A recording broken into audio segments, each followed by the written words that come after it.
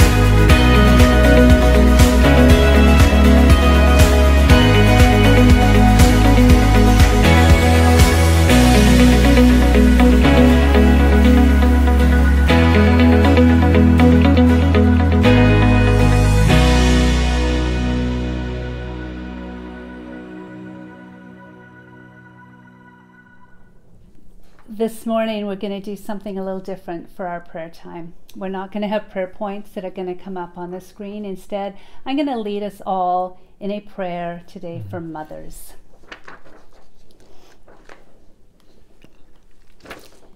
So today's Mother's Day. We want to acknowledge and pray for all the women that we know.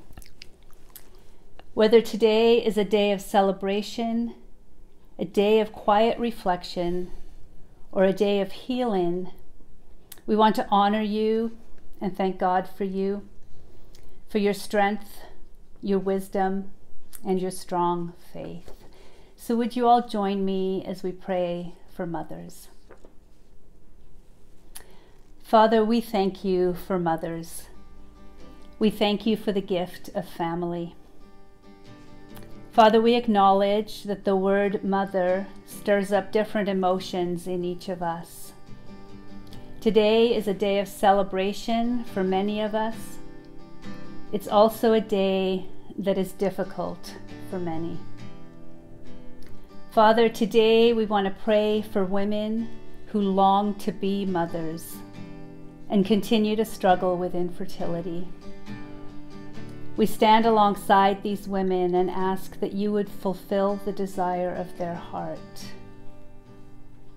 Father, we thank you for women who have adopted children or are fostering children.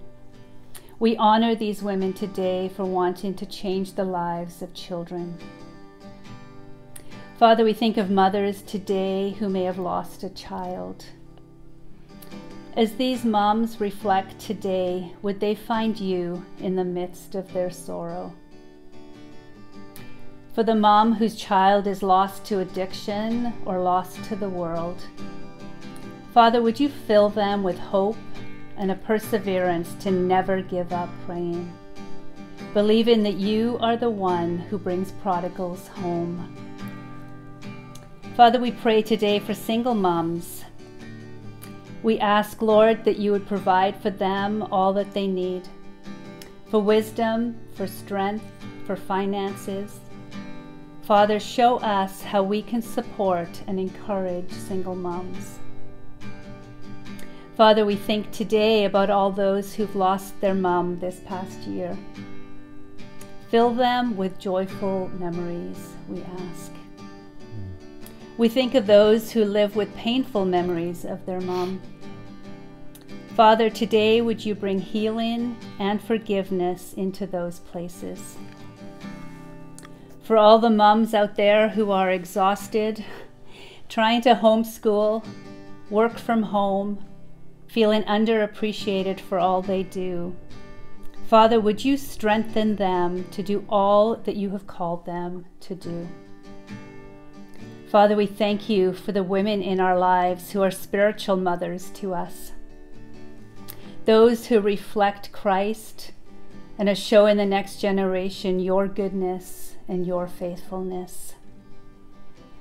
For all mothers and those yet to be mothers, may the Lord bless you and keep you. May the Lord make his face shine on you and be gracious to you. May the Lord turn his face towards you and give you peace. Amen. Amen. Well, I'm so glad that you could join us for the message today. We're going to jump right into the scriptures and begin reading in 2 Corinthians chapter 5, verse 11. So read along with me as it comes up on the screen. Since then we know what it is to fear the Lord, we try to persuade others. What we are is plain to God, and I hope it is also plain to your conscience.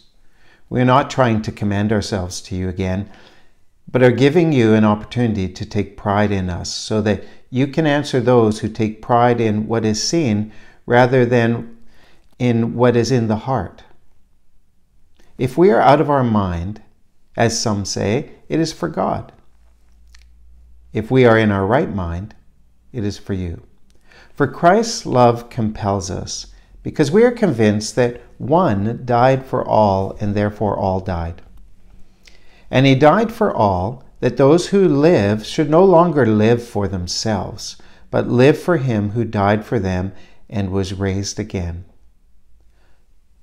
So from now on, we regard no one from a worldly point of view. Though we once regarded Christ in this way, we do so no longer. Therefore, if anyone is in Christ, the new creation has come. The old has gone, the new is here.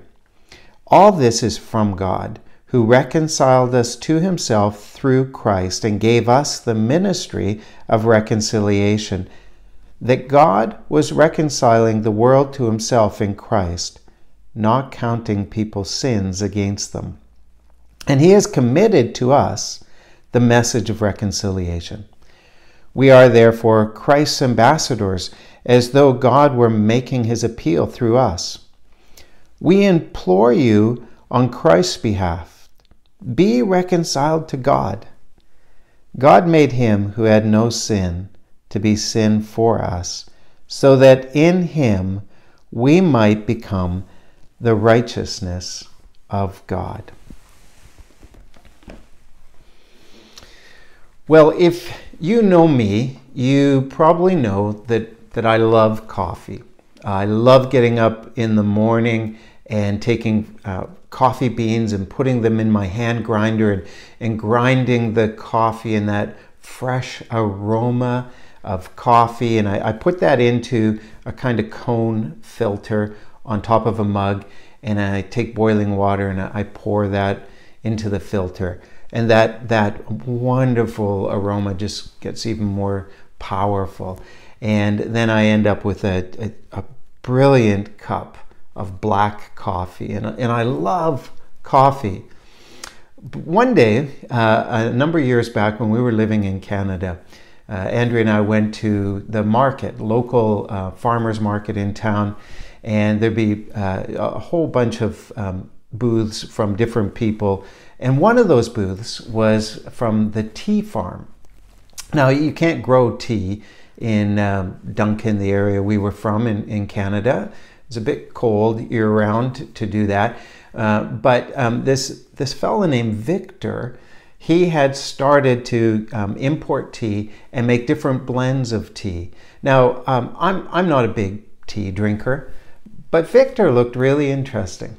And I thought, I'm going to go meet this guy And so I started to talk with him, and he started sharing about tea, and he just lit up. I mean, he loves tea. And so he's telling me all about tea and how it mixes, and how you blend it, and how you steep it. And he gave me samples of tea. He said, try this. And he described the flavors, the taste. And he was excited about tea. And I started to see Victor as a kind of tea evangelist. I said to him one day, I said, Victor, you're like a tea evangelist. And he just laughed, because he just loved bringing tea to people, the message of tea, what tea is. And to use the language of the scripture we read today, he has a ministry of tea. He's an ambassador for tea. And Victor believes in tea. He loves tea. He wants to share tea. He carries the message of tea, and he shares it with everybody. He wants people to enjoy tea as much as he enjoys tea. And I bought right in. I purchased some tea. I went home, steeped it. I was drinking tea, and I loved it. It was really wonderful. Victor had that positive kind of influence on me, and I just wanted to love tea like Victor loves tea. I mean, I want to experience tea like Victor experiences tea. Well, Paul says that we are ministers of reconciliation, Christ's ambassadors. And we've been given the good news that it is possible to get right with God. It's possible to be reconciled to God. God has committed this message to us to bring to all people. Now, Victor was an inspiration, but our lives are fundamentally different than Victor's. I mean, no matter how passionate Victor is about tea, even if he was to make his whole life about tea, even if he gave everything he has to tea, the tea itself has no power to transform Victor's life.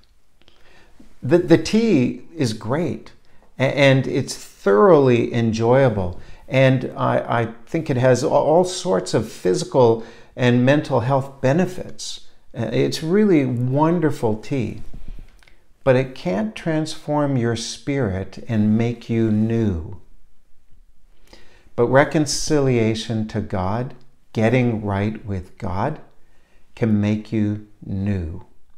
That's the promise of the Bible. In verse 17, it said, if anyone is in Christ, they are a new creation. The old is gone and the new has come. Something very radical happens when we're made right with God. Something in our soul that even the best tea in the world couldn't make happen. Something changes in us. Being reconciled to God makes us new. It's not a renovation of the old, or taking something old and renovating it, but it's new creation, a fresh start, a new heart. That's the promise of Scripture. And it's the promise and the message that we've been given. It is a powerful message. It has the power to bring real life change, to bring hope to the hopeless, and to bring courage to those who live in fear. Jesus said that that message has the power to bring abundant life. In John 10:10, he says that this message can bring abundant life, or life to the full, some translations say. Today I want to explore what it means for us as individuals and as a church to be given the message and the ministry of reconciliation. So let's have a look. First, I want to start with the obvious. Every believer in Christ has been given the ministry and the message of reconciliation. God has entrusted us with the most amazing, most powerful message that this world has ever known. listen to these verses again, 17 through 19. Therefore, if anyone is in Christ, the new creation has come. That's anyone. The old has gone. The new is here. All this is from God, who has reconciled us to himself and given us the ministry of reconciliation. That God was reconciling himself in Christ, not counting people's sins against them. That he was reconciling the world to himself in Christ, not counting people's sins against them. And he has committed to us the message of reconciliation. He's committed it to us, all of us. If anyone is in Christ, God has committed the message of reconciliation to every believer. And that means he's committed this life-changing message to you. The message and the ministry of reconciliation have been given to every believer in Christ. Now, one thing is clear. Jesus made it possible for us to be reconciled to God and gave us the job of helping others be reconciled to God. That's so clear in this passage that Jesus made it possible for us to be reconciled to God and gave us the job of helping others be reconciled to God. So whatever else we do as believers, and there are a lot of good things that we do as believers, a lot of good works, a lot of things that need to happen that the Bible calls us and tells us to do. But whatever else we do as believers, it seems pretty clear that God committed the message and the ministry of reconciliation to us, and that we need to do everything we can to help others get right with God. That's like our job description as Christians, as believers. We're ministers of reconciliation. Now, these verses don't say some of you will be ministers of reconciliation.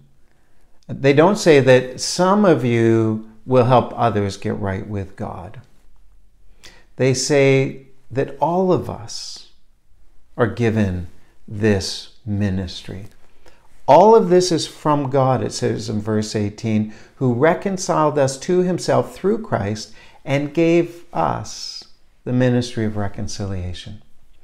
And in verse 19, that God has committed to us the message of reconciliation. This ministry is for every believer.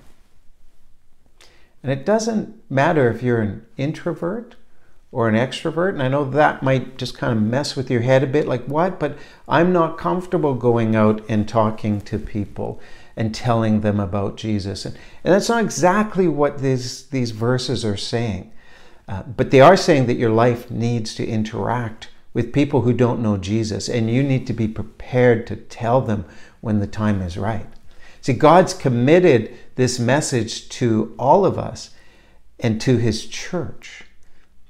The fact that so many Christians today don't take this message seriously, that it's their job to help others get reconciled to God, shows that there's something not right in our churches. And this isn't just your individual responsibility, although it is, and certainly it starts there. This is a ministry that God's given to his church.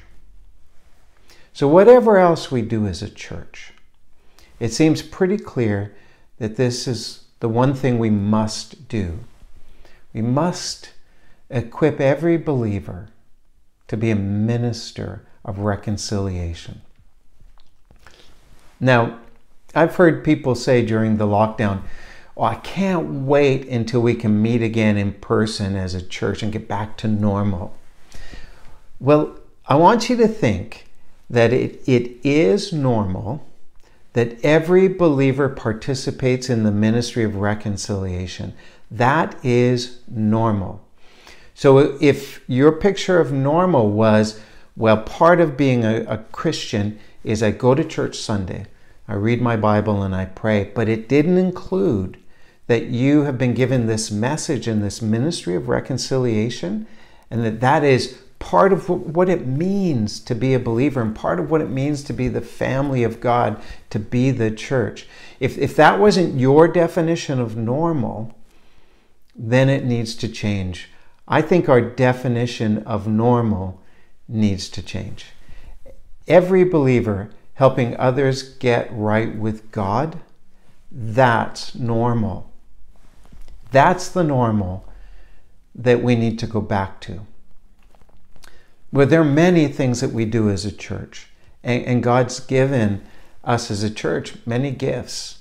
And all these things are important, but not if they distract us from the ministry that God has given to every one of us. You see, not if we use our service as an excuse for not helping others get right with God. If we say, my role in the church isn't to tell people about Jesus and how they can get right with God. No, I serve in the background. I like to serve coffee or tea, or maybe I greet people at the door, or I'm part of a children's ministry or youth ministry, or I do these other things. There's lots of things that we are supposed to do as a church.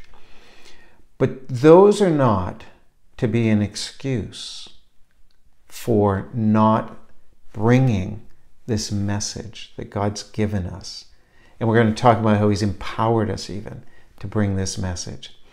Every believer has been given the message and the ministry of reconciliation. So what I want to do is I want to review the message. What is this message of reconciliation? Just in our verses here. Well, first of all, it's a message that we should know intimately. It's a message that is shaping our lives if we have a relationship with God through Jesus Christ. So we have this message in us already stirring and growing and teaching us. And the message goes like this. When we had no chance of being reconciled to God, of being right with God, verse 21 says, God made Him who had no sin, that's Jesus, to be sin for us, so that in Him we might become the righteousness of God. God did this. God did it all. He made a way that we could be right with Him, that we could be righteous or right with God. And the ultimate penalty of death was lifted off of our lives, and it was put on to Jesus.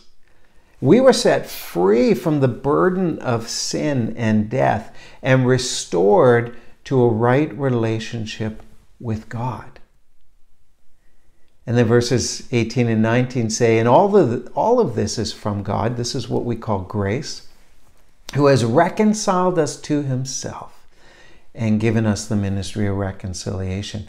That God was reconciling the world. This reconciliation is open to all the world, to all people, reconciling the world to Himself, not counting people's sins against them, but bringing this incredible forgiveness for sin. And He has committed to us the message of reconciliation. God gave us His presence, His Holy Spirit, to live in our lives and to shape us to be more like Jesus. We read earlier in 2 Corinthians that it's like the Spirit is writing God's story all over our lives for people to see. It's the amazing story of hope. It's an amazing story of life. And God's writing it on us and using us and making us a pleasing aroma. And all of this is from God. And it is for all who will come to Him. Whatever else we do as a church, it seems pretty clear that our purpose has to be sharing the message of reconciliation with all people. Verse 14 says it's Christ's love that compels us to do this, because we're convinced that Jesus died for all. And it goes on to say in verse 15, and he died for all, that those who live should no longer live for themselves. We've been transferred out of this kingdom of darkness into a kingdom of light, and we get to live for the King. So that we no longer live for ourselves, but for him who died for us and was raised again. Well, we bring the message of life to everyone who will listen. And verse 16 says, so from now on, we regard no one from a worldly point of view. We don't look at people the same anymore because we've been transformed. And once we used to look at Jesus in this way and maybe cast him off. But now that we know the life that Jesus brings, we now look at everybody else as people who need that life and who we have the message of life and we have the ministry of reconciliation. And as we interact with them, and as God is at work in their lives, they will discover more and more about him. Now, you may feel totally inadequate to be Christ's ambassador, to be a minister of reconciliation. But do you remember one of the organizing themes that we looked at for this whole letter of 2 Corinthians? That God's power is made perfect in our weakness. Let's remember that God's power is made perfect in our weakness. The truth is that we are weak. We cannot make anyone believe in this message, this incredible message. We can't do that. In our weakness, we don't have the ability to make others believe. But God is powerful and at work. And when we recognize our own weakness, we don't try to make others believe. We allow God to do that work. What we need to do is we need to be ministers of reconciliation. We need to bring the message. We need to tell people. We need to help them along the way so that they find out how it is they can be reconciled to God.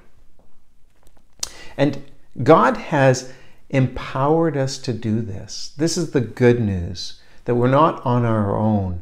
It's God's power that's made perfect in our weakness. And he's empowered us to be ministers of the message of reconciliation by transforming us, by actually the message living in us and transforming our lives. To begin with, he started by making us new. Remember, new creation. The old is gone, the new is here. He has made us new. We are new creation. Something massive has changed in us. And verse 17 said, therefore, if anyone is in Christ, the new creation has come. The old has gone, the new is here. And then in verse 20 it says, therefore, we're Christ's ambassadors, as though God were making his appeal through us. There's this new reality, new creation. The kingdom has come, and it's a kingdom reality.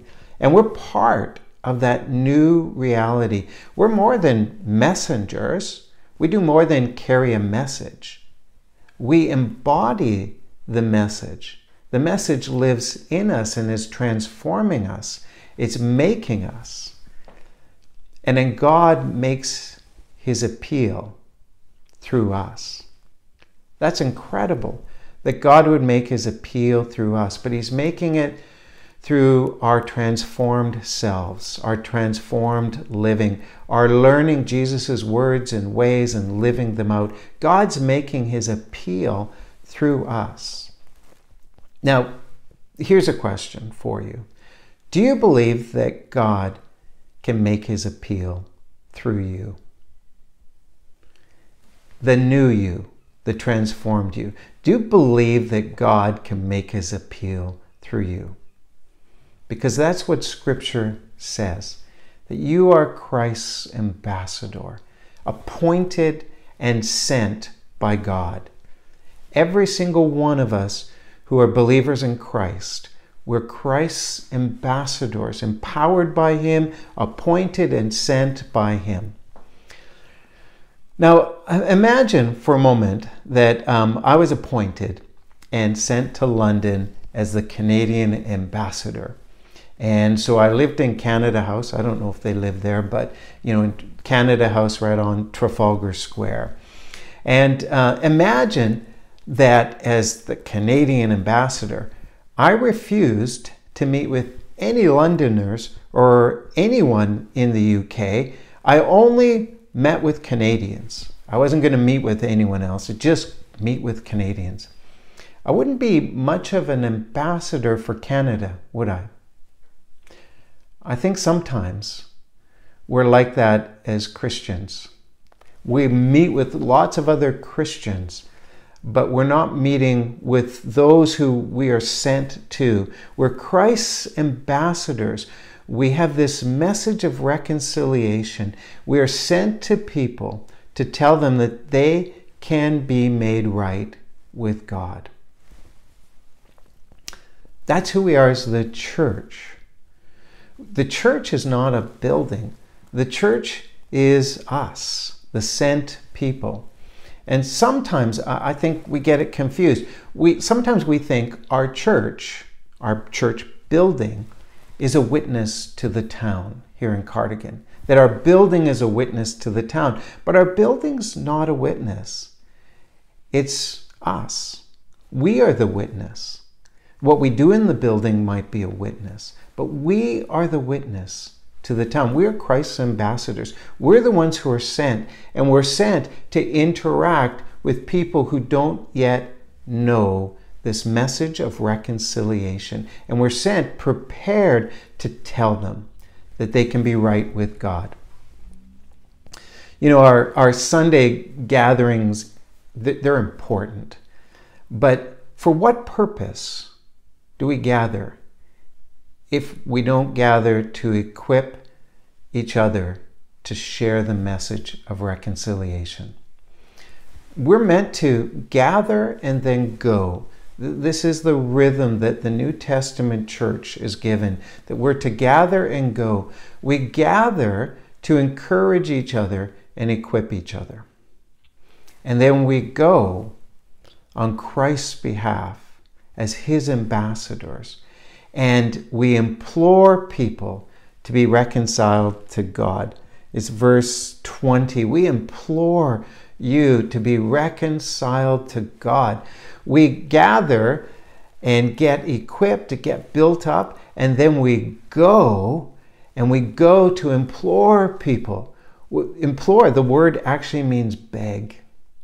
I think what we do is we bring this such incredible message and we make sure that people hear it. They choose, but we make sure they hear the message. The message that we are new creations in Christ, that something radical happens to us, and we no longer live for ourselves, but we live for Jesus. We've been reconciled to God, that we're experiencing new life in Christ.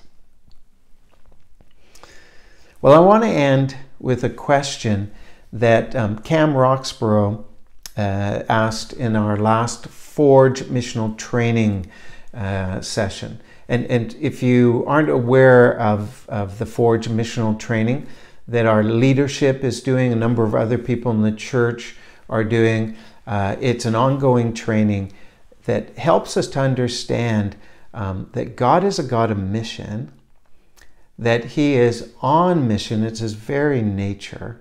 He is on mission, and He invites us to join Him in it. And the question that Cam asked, it was just near the end of the session this last week. He said, what would your town or village look like if Jesus moved in? What do you think Cardigan would look like if Jesus came and moved into one of the neighborhoods? Or what do you think Aberporth would look like if Jesus moved in, or Kilgarran, or Newcastle-Emlyn, or Crimic, what would it look like? What impact would it have if Jesus moved into one of the homes in your neighborhood? We can just imagine, can't we? The impact that Jesus would have if he moved in to our neighborhood. Well, Jesus has moved in. He is fully present in his church. We have the message and the ministry of reconciliation, and we have the power of Christ to bring this good news to all people, all those around us. Jesus has moved in. What impact has it made on our community? Let's pray. Well, Father, first of all, we are so grateful that by your grace you would make us new. That your word says the old is gone, the new is come. God, that you would do this transformative work in us. Oh, Father, we are so grateful that your love and your grace has captured our lives and that you are doing this incredible work. Father, we know it's not just for our sake, but it is for the sake of your kingdom. And that you have given us a message and a ministry of reconciliation. And I pray, God, as your church, you will help us understand what that means. And you will show us where you're at work and how we can join you. And you'll give us opportunities to share with all people that they can be right with God. Lord, bless us as your church, I pray. In Jesus' name, amen. Well, we're so glad that you joined us today, and we're hoping that you'll join us for Easter as well. Now, we've made the decision to be online this year for Easter, and I think that opens up some really amazing opportunities. We're going to put together a digital invitation card, one that you can just easily send to somebody, and you can invite someone. They don't even have to live in the area to come to the service. You can invite someone to that service, and it's going to be really encouraging. We're going to tell the stories of transformation, how God, because of the resurrected Jesus Christ, can bring real life change to us. And there are going to be a couple of people that we're interviewing that share how God has made a real difference in their lives, as well as we'll talk about the Easter story and why it's so important to us as believers. So I hope you'll invite somebody. That invitation will be coming your way this week, as well as we want to invite you to a sunrise prayer meeting. Now, you don't even have to get out of your pajamas because you'll be at home and you can be on Zoom. But we're going to have the meetings hosted in each of the different areas or locations around the church. So in Aberporth and Crimic and Newcastle-Emlyn, and you'll be able to join with whatever group is closest to you and pray for that area. We're going to do it at sunrise on Easter Sunday morning. So I hope you're up for it. It will be a really important time of prayer for our church. And we're also having a Good Friday service that will be on Zoom. That'll be more interactive than our Sunday service on YouTube. So we would love for you to join that. That information's gone out already in the Friday notices, but there'll be more to come as well. Trusting that God will bless his church and bless those we're in contact with as we celebrate Easter. Yeah. Well, church, now as you go into your week, may you be blessed as ministers of reconciliation, as you carry that message of reconciliation to all of those around you. Amen. Amen, church.